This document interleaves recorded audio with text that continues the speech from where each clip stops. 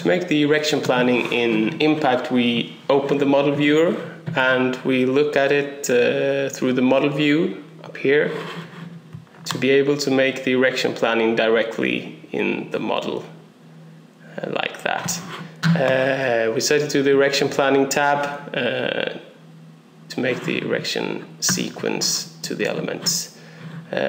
We can also see that there is no erection planning made just by clicking color erection, and everything is white, which means that there is no planning done yet here. So let's start with the floor number 1 and the columns, and press Control button, click in the order you want to erect or mount the elements out on site, like that. When you're finished with that, you click down here, Add Element, and the new erection sequence for each element will show up here, and you click Apply. And now the elements show up green on the screen, which means that it indicates that the erection planning is made for the columns in this case. So now, as you can see, the erection sequence number is set to the project. All elements are green, and if we zoom in here on this specific wall, it has got its own erection sequence number, 28 in this case.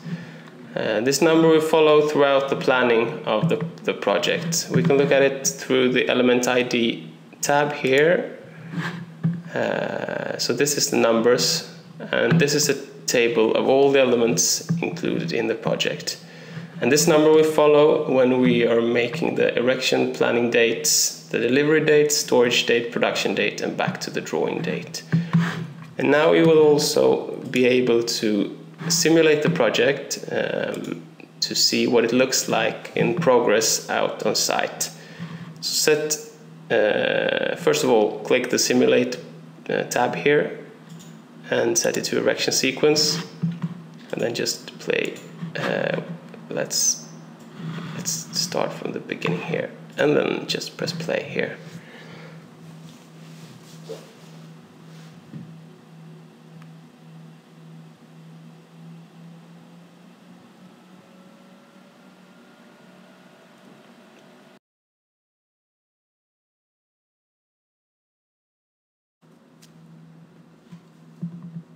Next thing we want to do after planning the erection sequence number is to set the planned erection date. And that is something we do in Element ID Grid. So click Element ID tab, and we want to show what type of element it is.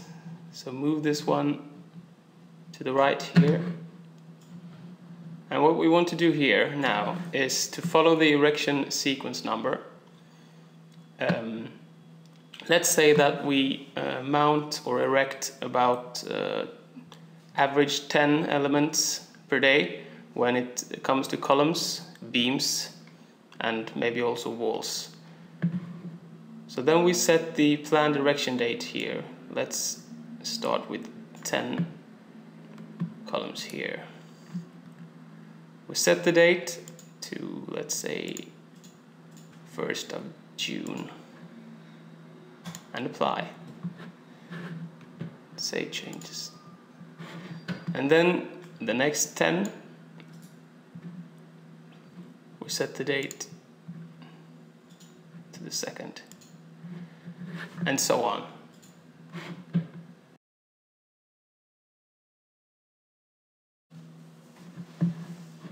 So now that you have planned all the erection dates for the entire project, or for a building, or only just a phase, we can see here that all the elements has got a planned erection date. It's time to set the planned delivery date, and most of the time when it comes to precasted elements, it's set as the same date that the erection date, the planned erection date. So let's say that's the case in this project, and then we just click here to mark all the elements. Right click, change date, and then we change the planned delivery date using the planned erection date, and increase, decrease with 0, which means that it will be the same day as the planned erection date. Save changes. So now the planned delivery date will be the same as the erection date here.